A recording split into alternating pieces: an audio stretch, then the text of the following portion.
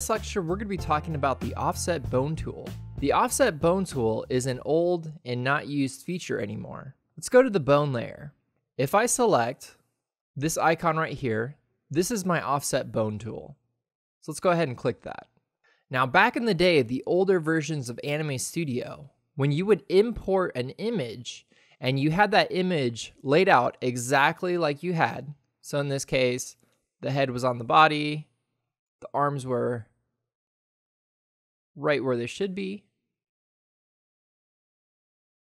So when you would have an image and you would import it in just the same manner, and when you would go to set up your bone strength on your arms, the strength and the influence on the arms would also affect the head. So as I bent the arms, the head would also distort. Or when I did the same for the body, the legs would distort. So what you would have to do is take your character and split them as far apart as possible in your design stage. And then just like I showed with the offset bone tool, when you go to animate your character, you obviously don't want to be animating him split apart like this. So you would use the offset bone tool to put the character back together and then go to frame 1 of your animation and begin animating. So this is a feature and a tool that is no longer even used or necessary if you're using versions of Anime Studio 9 and above.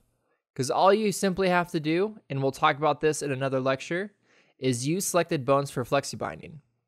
So that's it for offset bone tool. I don't want you to worry about using this tool. It's not even a necessary tool to be using anymore, as it is old and outdated if you are using any version newer than version 9.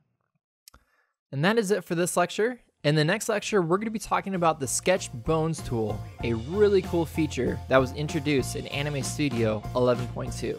I'll see you there. Thank you so much for watching this video. If you like this tutorial series, give it a thumbs up. If you're new to the channel, subscribe. I'll have new videos every Tuesday and Thursday. Also, if you want to help support the channel, I have the link to all the full paid courses down in the description. Thanks again, and I'll see you in the next video.